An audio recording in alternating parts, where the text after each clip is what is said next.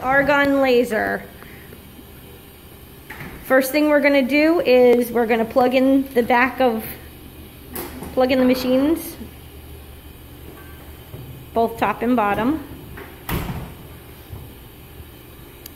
The scrub is going to hand off the ends to the circulator.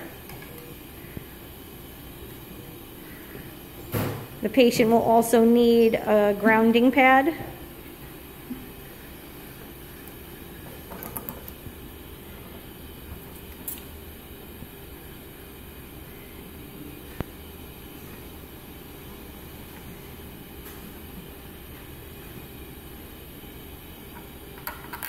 After all the cords are plugged in, then you'll open the gas in the back of the machine.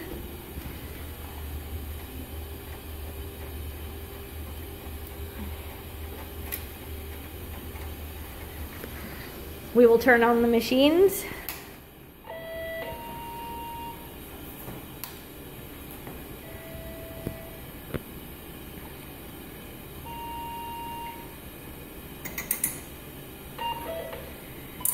We will set each machine.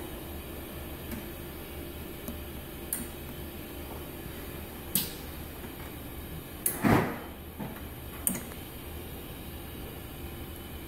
going to set that to 4. If for some reason it's not setting,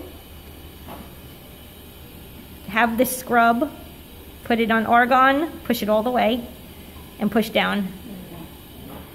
And that'll allow the circulator to be able to set the settings. Laparoscopic, it's saying to 4. This is showing us that our tanks are full. And this we're going to set to between 5 and 7. The scrub will now set up the handpiece. This can be done simultaneously while the circulator is plugging in all of the wires before the machines are turned on. We're going to make sure that this little switch right here is turned to argon, AR. This can be used as a bovie as well. When the switch is in the back position, you can use it as a regular bovie. And now we're going to test the handpiece. You want to test it against a shiny reflective surface. It's working properly, and so now we can hand it off to the surgeon. Beautiful.